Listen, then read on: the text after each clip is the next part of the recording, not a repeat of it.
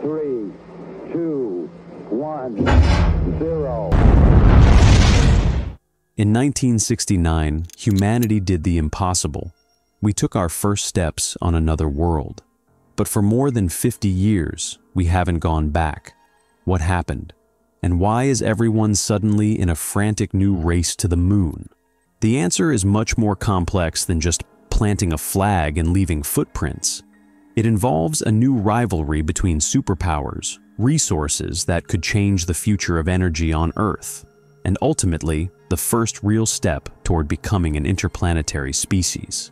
The truth is that returning to the moon today is more crucial than ever. Getting left behind is not an option. To understand why we are going back, we first need to ask ourselves, why did we stop? The Apollo missions, which took 12 men to the moon between 1969 and 1972, were an incredible feat of engineering. But they were born from a very specific motive: the Cold War. The main goal was to prove technological and ideological superiority over the Soviet Union. Once the race was won, public interest and, more importantly, political funding simply evaporated. The astronomical cost, which today would be hundreds of billions of dollars, became unsustainable without geopolitical competition as a driver. NASA then turned its attention closer to home, developing the Space Shuttle and the International Space Station. The moon, with its gray and silent landscapes, was left for the history books. The seismographs that the Apollo astronauts left behind still sent valuable data about moonquakes for years, but they were finally turned off in 1977, and with them, our direct presence on another celestial body came to an end. For decades, deep space exploration was left to probes and robots, but that silence is about to be broken. A new generation is looking at the sky, not with nostalgia, but with a new sense of urgency. And that urgency has a name that echoes the past, but with totally new ambitions: Artemis. If the first space race was defined by the American flag and Neil Armstrong's footprints, the second will be a much more complex competition. The United States' adversary is no longer Russia, but China, a power with gigantic space ambitions and a pace of development that is leaving everyone jaw-dropped. China has already achieved impressive feats, such as landing a probe on the far side of the moon, something no other nation had done. It managed to successfully land a rover on Mars, and its plans don't stop there. Beijing has already announced the intention to send its astronauts, or taikonauts, to the moon by 2030, and later, in a project with Russia and other partners, to build an international research base at the moon's south pole by 2035. The rocket that will carry this mission, the Long March 10, is already in an advanced development phase with successful engine tests. This prospect, to be frank, set off an alarm in Washington. The head of NASA at the time, Bill Nelson, openly admitted that the Chinese pace is one of the main reasons for the American urgency to return to the moon. The concern isn't just symbolic. It is about the control of strategic resources and defining the rules of the game for the future of space exploration. The nation that manages to set up the first functional base on the moon, especially in places rich in resources like the South Pole, will have an immense geopolitical and economic advantage. It is a race for territory, for influence, and for the future. And the United States, with the Artemis Program, is determined not to come in second place. But why is all this rush focused on the moon's South Pole?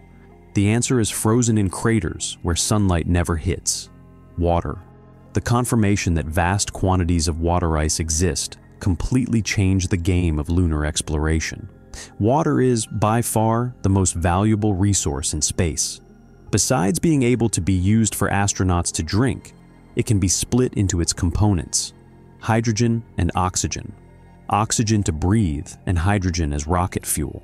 This transforms the moon into a true cosmic gas station.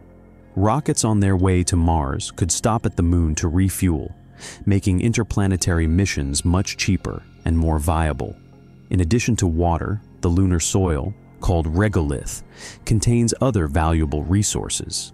One of the most promising is helium-3, a rare isotope on Earth, but which exists in abundance on the surface of the Moon, deposited by solar wind for billions of years.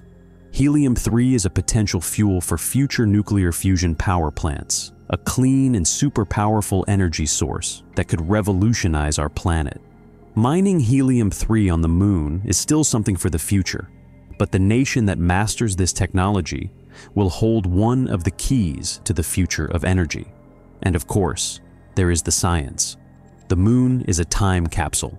Its surface, without erosion from wind or rain, preserves 4.5 billion years of solar system history. The samples that the Artemis 3 mission plans to collect will give us clues about how planets, including Earth, formed. New seismographs could map the interior of the Moon with unprecedented precision, revealing the secrets of its core and its geological activity. So, how exactly do we plan to make this monumental return? NASA's answer is the Artemis Program, named after the Greek goddess of the moon and twin sister of Apollo. But this program is much more ambitious than the previous one. The motto is no longer getting there, but rather going there to stay. The plan is divided into phases. Artemis 1, which was a success at the end of 2022, was an uncrewed test flight that sent the Orion capsule to orbit the moon, going further than any spacecraft designed for humans has ever gone. The next step is Artemis 2. This mission will take 4 astronauts, including the first woman and the first black man to go to the moon, on a trip around our satellite to test all the spacecraft's systems with people on board. The date is a moving target, like everything in space, but NASA is aiming for early 2026 for the launch. The big moment will be Artemis 3, the mission that will finally put human boots back on lunar soil more than 50 years after Apollo 17. And, for the first time in history, a woman will step on the moon. The current goal is mid-2027, but no one will be surprised if that date slips a little, given the complexities. But the plan goes further. The long-term goal is to create a sustainable human presence. This includes building the Gateway, a space station in lunar orbit that will serve as a stopping point and laboratory, and an Artemis base on the surface. To power all this, NASA is working on projects like Fission Surface Power, which wants to install a small nuclear fission reactor on the moon in the early 2030s.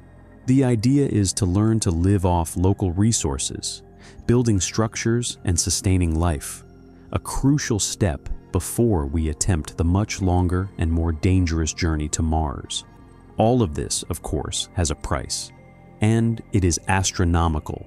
The most recent government estimates point out that the cost of the program will exceed $90 billion, and that number keeps rising.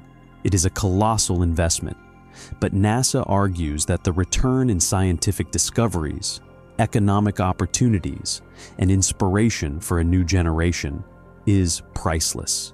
We are living through the beginning of a new era of exploration, one that will define humanity's place in the cosmos for the next decades. The decisions we make now, the technologies we develop, and the way nations compete or collaborate will shape the future in ways we can barely imagine. But what about you? What do you think of all this? Do you believe that this billion-dollar investment in the Artemis program is worth it? What excites you most about this return to the moon? The science, the new space race with China, or the fact that this is the first step for us to reach Mars? Leave your comment down below. And if you are as fascinated by the future of space exploration as I am, don't forget to subscribe and turn on notifications so you don't miss the next chapters of this journey. Returning to the moon in 2026 and the following years is not a rerun of history. It is the prologue of a completely new book. It is us finally accepting that humanity's future is not confined to this planet. The first time, we went to the moon for pride and politics. This time, we are going out of necessity and perhaps for survival. We are going to secure resources, expand our knowledge, test our limits, and take the next logical step in our evolution as explorers. The moon is not the final destination. It is the gate to the rest of the solar system. And we are finally ready to turn the handle.